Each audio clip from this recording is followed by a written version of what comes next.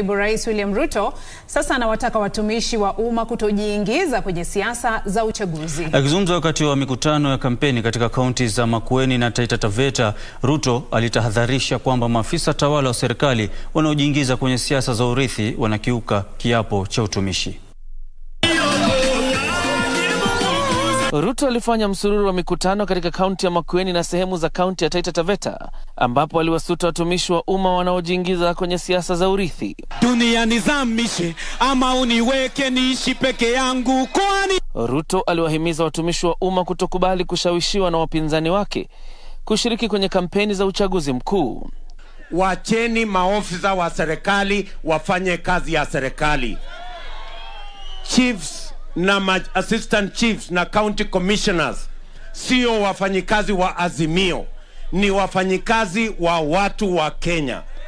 Ruto ambaye anawania urais kwa tikiti ya muungano wa Kenya Kwanza alisema watumishi wa umma wanaoshiriki kwenye kampeni za uchaguzi wanapaswa kuchukuliwa hatua kali. You are servants of the people of Kenya. You are protected by the constitution. You are protected by the law to serve all Kenyans equally. Wameanza kushurutisha machifu wetu, madio wetu.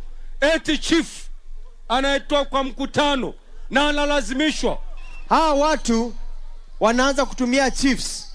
Wanaambia chiefs, county commissioner kujeni, hatutafanya security, atitishieni huyu mzee kura. Hali kadhalika Ruto amehimiza tume ya uchaguzi humu nchini kuwachukulia hatua wanasiasa wanaowatumia watumishi wa umma kuwafanyia kampeni. To all our chiefs across the country, do not accept to be forced into doing things that are against the law and against the constitution.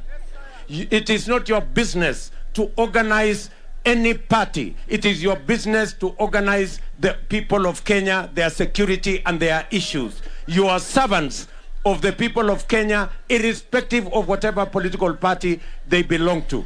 Naibu Rais pamoja na viongozi wa mrengo wa Kenya Kwanza walisema wanaimani kwamba watashinda kwenye uchaguzi mkuu wa mwezi Agosti na kubuni serikali mpya itakayojikita kwenye muundo wa kiuchumi wa kuinua jamii almaarufu bottom up. Tumesema tutachukua pesa ya serikali, tununue shamba ekari 1,000,000, tuwapatie wale watu wote bado wanaishi kama maskota katika pwani hii. John Jacob Kuria, Darubini.